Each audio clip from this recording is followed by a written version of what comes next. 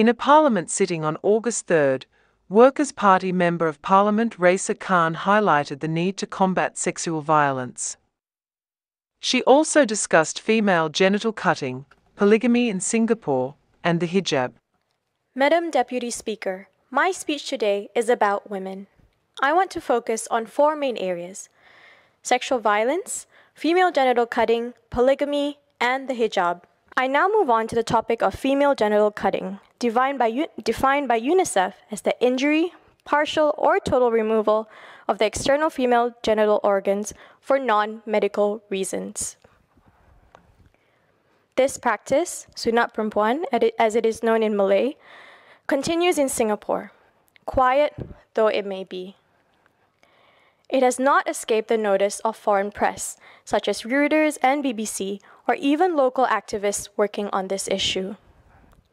Many of my friends in the Malay Muslim community have gone through this practice themselves. While there are many facets to this complex issue, I wish today to solely focus on the medical and health implications of the practice.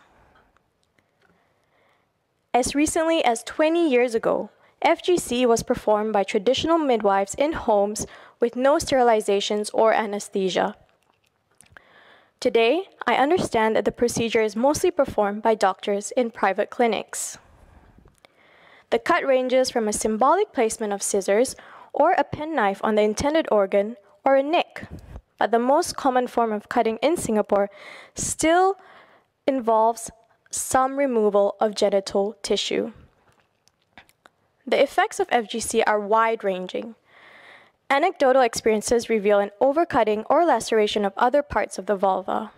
Considering that the typical size of a baby's vulva is a mere 1.5 centimeters, this may lead to a disproportionate loss of nerve endings and the creation of scar tissue. Additionally, as with any invasive medical procedure, there is always a chance of infection. Female genital cutting may also hurt a baby's attachment to a caregiver. A study by the Washington University School of Medicine found that a common defense mechanism of the nervous system to pain is to shut down, which negatively affects interactions with a caregiver. A second potential negative mental health impact is on childhood brain development. Exposure to acute pain in babies and children activates biological stress responses, which may hinder optimal development. In essence, babies feel pain, even if they process it differently from adults. Babies still face the risk of long-term physical and mental health implications, as well as strained bonds with their parents, with female genital cutting. In a reply to the BBC article, a representative of MUIS said, "It does not condone any procedures which bring harm to the individual," adding that the Council has always held the position that female genital cutting should be avoided. Noting the pain that such acts can bring to females undergoing such practices.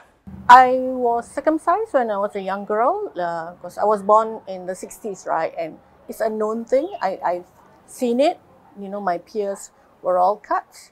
And it's a ritual almost to have the midwife or some woman coming to the house to circumcise the girl babies. And like all cultural practices, you don't question the validity of this or legitimacy of this, like why. So I was extremely shocked and I felt very, very violated and I felt very betrayed. So then I asked my mom, why did she do it? And she said that you were cut. Because I didn't want it to be adulterous, because it's clean, and because it's part of the religion. And so at this time, I was 22 years old, and I only found out about the cutting or that it even happens within the Muslim community at all only at that age. And that's the truth for a lot of Muslim women. When Saza Faradilla was 22, she found out that her genitals had been cut when she was a baby. This was part of a traditional practice among Singapore's Muslim community. While Singapore is known to be modern, there are conservative social values that are still being retained. Female genital mutilation may be banned in many other parts of the world, but it is not illegal in Singapore. The practice is believed to be a common one, but many do not even realize that their genitals were mutilated until they turn into teenagers or adults. Saza revealed that she felt very betrayed, and that she only discovered she had been put through the same practice when voicing out her objections about a younger relative facing the same issue. When the clitoris or clitoral hood is cut, it's thought to lower female sexual desire. And so because of that, then women won't be wild or will be more chaste. So because of that, then people think that it will control female sexuality under patriarchy. Having felt shocked and violated because of her discovery, she confronted her mother about it. Her mother explained that she did not want Saza to be unfaithful, and that the practice, which is part of their religion, is clean. Often, the clitoris or clitoral hood are cut during the procedures. While it is less extreme than in some other places, local activists dub it as a violation and aim to end it.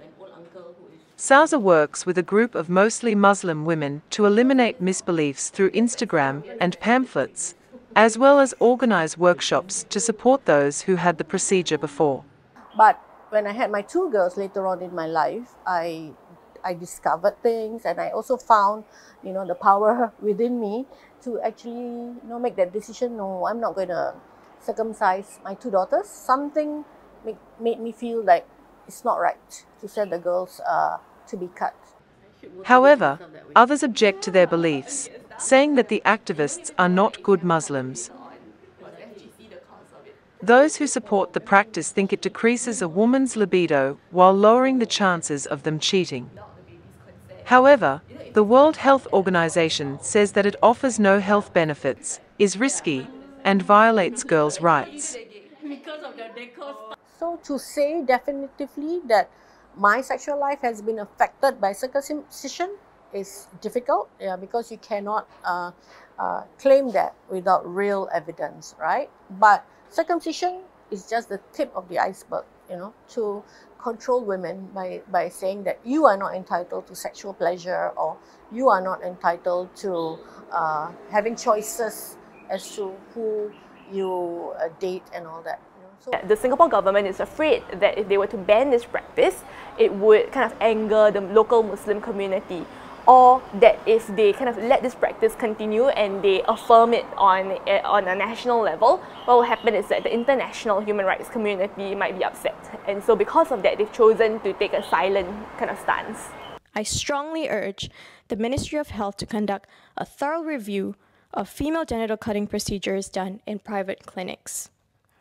We should aim to standardize and make transparent the amount of skin cut during the procedure, or enforce that the practice should be purely symbolic. Ensure that the proper instrumentation is used, and as with similar types of medical procedures, require medical counseling for those who seek to carry it out. The counseling process will allow for doctors to first assess if a baby is medically fit to undergo the procedure, as well as to educate parents on the potential risks. The counseling can also serve to make sure that neither parent is being coerced to comply with the practice, either by their spouse, relatives, or external parties. After counseling, there should be a mandatory 48-hour period, after which, if the parents still wish to proceed with the cutting, they may arrange with the appointment. The decision to proceed should be unanimous, and there should be measures in place to ensure that the procedure is being done with the knowledge of both parents. Finally, I hope that the ministry can commission a study to find out the prevalence of the practice and evaluate the accompanying medical risks that may follow. This will help us understand the potential medical risks faced by those who undergo the procedure. This is what I feel is the crux of this motion. I call all of us in this House to work towards fulfilling the aspirations of Singapore women. I support this motion. Thank you. You are watching The Independent Singapore. Subscribe to this channel for more news and documentaries.